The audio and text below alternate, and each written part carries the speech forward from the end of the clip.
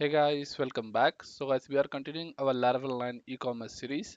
And now guys, in this video, we are going to learn about add to wish list. Okay, so we'll be creating a CRUD of wish list. So guys, now when we click on this product should be added in your wish list table.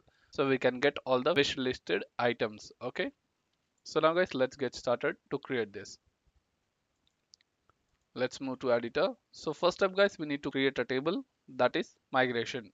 With that we will create the model also and the controller too. Open the terminal. So guys, first up let's create the migration. Let me open the sidebar. PHP artisan make migration create wish list underscore table. Okay, here you have to add s at the last of your table name. Okay, hit enter. Okay, so created migration. Now you can move to your database. Let's move to database, migration, and at last you'll find your wish list table. Let me close everything like it's messy. Here we go to wish list table. And now guys, you need to create the column fields. $table of integer, where we'll create here the user ID. Copy and paste, and here we will paste the product ID. All done guys, and now let's migrate this table. So PHP artisan migrate, hit enter.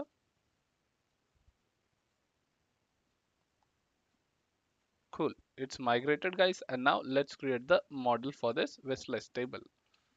PHP artisan make model where wish list, hit enter.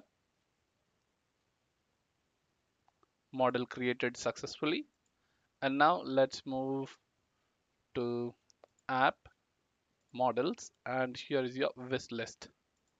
So wish list.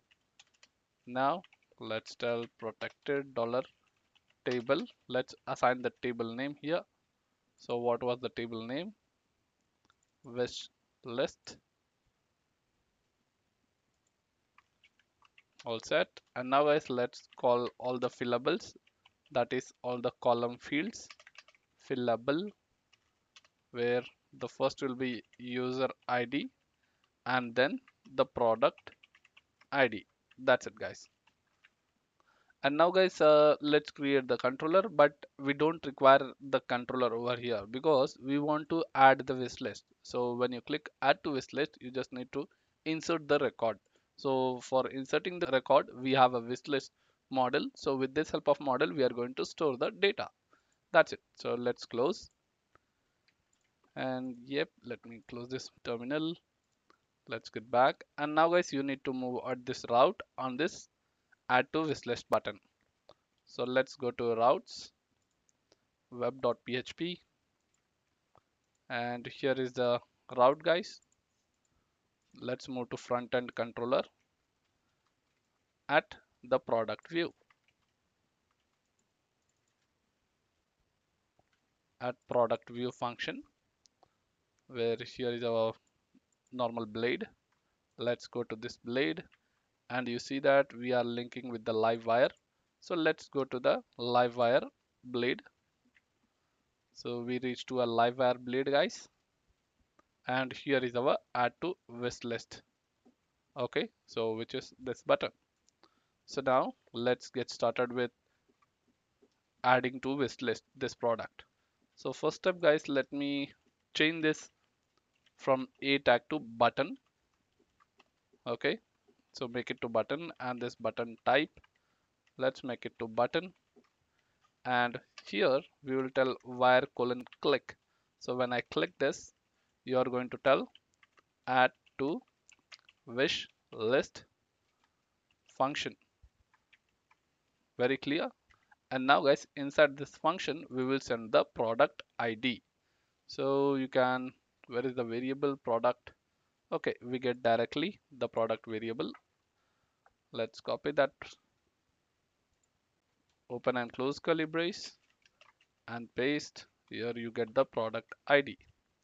Perfect. So now guys, when you click on this add to wish list, let me bring it down.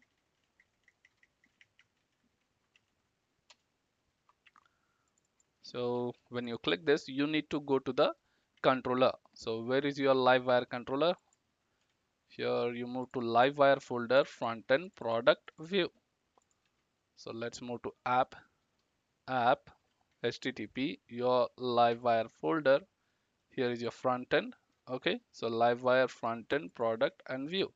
Front end, product, and here is your view. Cool. So this is our controller, Livewire controller for product view. And now guys, let's copy this function name and create one simple function.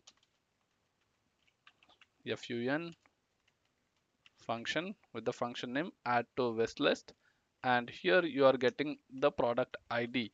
So let's tell product ID. So make sure guys, anywhere you are not repeating this variable globally. So I have only one. And so now guys, let us dd and check whether the product ID is coming or not. Let's save and once refresh guys to load the button data.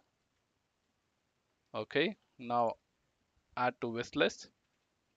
Here you see you are getting product ID, that is 5. Cool. And now guys, let's begin with inserting the data into our wish list. So first step guys, you need to check the user is authenticated or not. So let's remove add a if condition, check with auth where check function. So this will check the user is authenticated or not. And now guys, let's import this class first. Import class. So here you find illuminate support vacates auth, and when it's not authenticated, send the message return false. Okay, so before this, use a session function to send a flash message where you'll be sending. Okay, and here you set your message variable, and the message is like please log in to continue. Okay, or anything, your customized message you can fill here. So let me just show you a documentation about flash message here. So if you don't have, you can just set this session flash message, and here you show your data. Okay, so this is a way to show a message. You can either show on this view itself, at this button side, or on the toggle, however if you want. So it depends on you. So now guys, let's get back on the view blade.php, and let's go on the top of the page. After your container, let's paste this. So here, if session has any message, then it will show the message. Okay, now you get back to your controller. Yep. And now guys, let us check this whether it is working or not. So I'm going to click on add to wish list. You see that please log in to continue. Okay, so guys, now let us log in to one user. Let me log in next tab. Okay, with at gmail.com 1234567 hit enter. Perfect. So logged in successfully, and now if you refresh here, you'll be logged in. Cool. You can see that guys, all data is you're logged in now.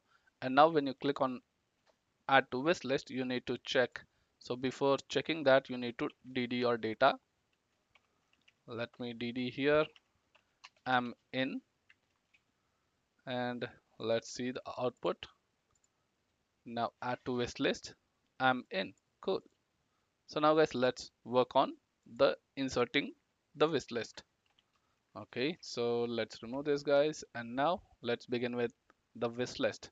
So let's create one variable called wish list equal to your wish list model colon create function where you will create the data here, the user ID column, and the authenticated user ID. So you can type directly authenticated user of ID, and again copy and paste, and here you will paste your product ID, dollar product ID from the parameter you're getting, and you send your product ID.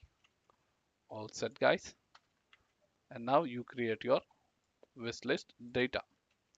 So before creating this, you need to check if the user added once again. Like if I click this and if I click for the second time, you should get notified that you're already added to this wishlist. Okay. So for that, guys, you need to check here. Let's copy this and just check in a if condition if the wishlist is already created or not. So you can use a where condition, again where condition for the product, and use a exists function to check the true or false. Okay, so where you check the user ID, user underscore ID, so you can get the user ID directly, user ID, and then your product. So you paste that, comma product ID. Here you add product underscore ID. Okay, so if you check if it is existing, if it exists means true, so don't add. If it's not there, then you are going to create the wish list. As simple, guys. And now let's use this message and just tell already added to wish list. That's it. And I don't think we are using this variable anywhere, so you can remove that. And now let's copy this session and just send it to your wish list added successfully. That's it. So now let's save. And now, guys, let's see the output. Let's click on add to wish list. Okay, so we get the error class wishlist not found. So we are using this model. It's not imported. Let's import that, guys, once. Import class. So our wishlist class is imported. All set. Okay, so now, guys, let us inspect because we want to see if any error occurs or not. Okay, so for that you just need to move to your networks and see the request. So now, guys, let's click on add to wish list. Here we clicked and the request is sent, guys. Let me show you the request. So you get the response status, that is 200, and you see that wish list added successfully. So now, guys, let us close this and let me try to add to wish list again. You see that already added to wish list. So now, guys, let's check in our database. So let's move and go to your wish list table and you find one record. So you authenticated user ID 1 and the product ID 5. So now, guys, let me add one more product. Let's go to all categories, the mobile. Okay, let's view and you add to wish list. So it's wish list added successfully, and let's refresh here. Cool, you can see, guys, that it's added. So now, guys, we have completed with adding our wish list. Okay, so now, guys, I wanted to show when I click on this add to wish list, I wanted to show it's like loading or adding to wish list, something like that when we click on this. So, guys, for that, let me show you on Livewire about the loading. So let me show you loading status. So here is your loading status where you can get this. Let's copy this first. So when we click on this add to wish list button, I wanted to hide that. Let me tag a span and paste here and just push your add to wish list. So when it's loading, it should be hidden. And now when you have clicked it, so on that case you have to show some data, right? So guys, when you're hiding this, we want to show some other data. Okay, so let's tell like adding and dot dot dot. So how can you write the code over here? Let's go to loading status. Here when you check below, here you see that loading wire target. Let's copy this and you can paste here.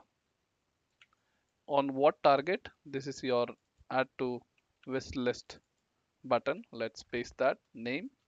So whenever you're clicking this button, you have to hide this and show this.